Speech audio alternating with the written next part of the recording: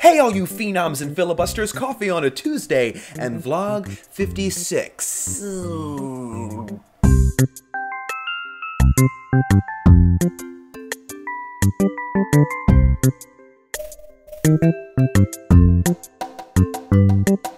So, I cheated a lot in high school and college. Usually it was by the old classic method of just looking over at the person's test next to you. Sometimes I'd write information on a little crib sheet or save stuff in my trusty TI-83 calculator, and I do vaguely remember trying to steal tests from a teacher's desk once, though I can't be sure if that was only something I saw in a movie.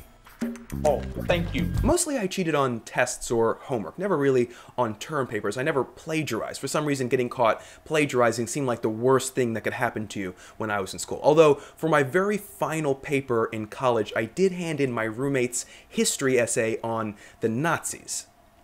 I was taking a sociology class, but the Nazis, they really cover a lot of ground.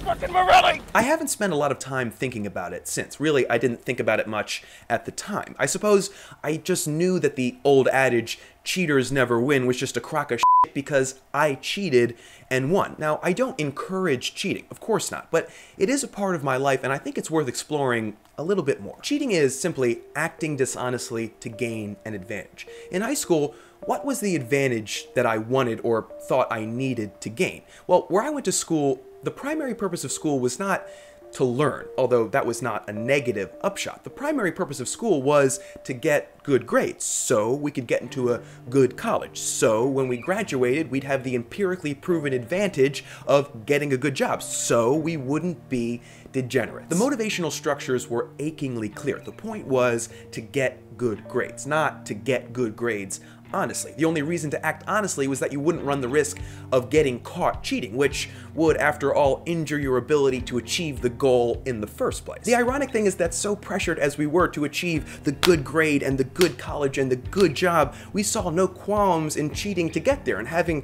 cheated to get there, and having got there with the good job in a world where cheating is much, much less viable, we all have work ethics that are absolute shit, and we're all that much closer to being degenerates. Sometimes I laugh about that randomly on the subway or just walking down the street, and people look at me strangely, but it's just the kind of joke that's too damn funny to keep in, you know? Can you blame me for cheating? Of course you can! I cheated! And I'm not the only one. A Rutgers study from way back in 1997, before there were SAT prep courses, that surveyed 1,800 people in 9 state universities, found that 3 out of 4 people cheated on exams or written assignments, and you can blame them too. But the epidemic of cheating in school, in science, in sports is something that we're all on the hook for. And let's never buy into that bullshit that I am the only one responsible for my actions or you are the only one responsible for yours. We're all responsible for one another. In each act of cheating, we perform a cost-benefit analysis. Think of the 16-year-old me taking that physics exam. If I get caught, I may get a bad grade on the tests, a call home to my parents, or detention. Well, detention is nothing. A call home to my parents sucks, but they only want me to get good grades, and a bad grade sucks too, but my teachers and my school want what my parents want, for me to succeed. If I don't get caught, I'll have successfully bypassed work that I didn't want to do in the first place, and I'll have moved further down that motivational yellow brick road that leads to a good career and, of course, Oz. Or, the upper middle class version of Oz, which is, I don't know, a fondue maker?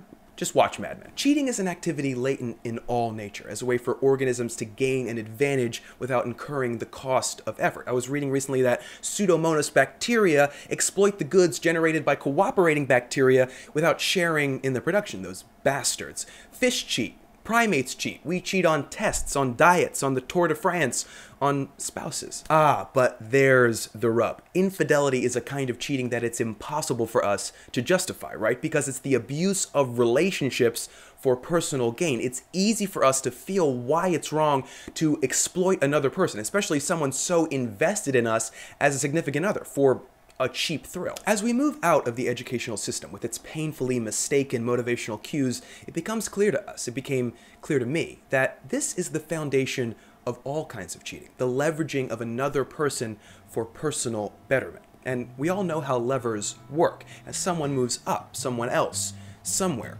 perhaps by subtle conduits, gets pushed down. This, I suspect, is the true meaning of that adage, cheaters never win. Even if you get away with it out there, even if you're not aware of the consequences of your actions, you can never truly get away with it in here. But for the sake of honesty and a less rainbow, sunset, everything is lovely and will work out ending to this vlog, let me ask you, cheater, have you gotten away with it? If I don't eat, I just might die. This work is making me Shit, so is that bourbon?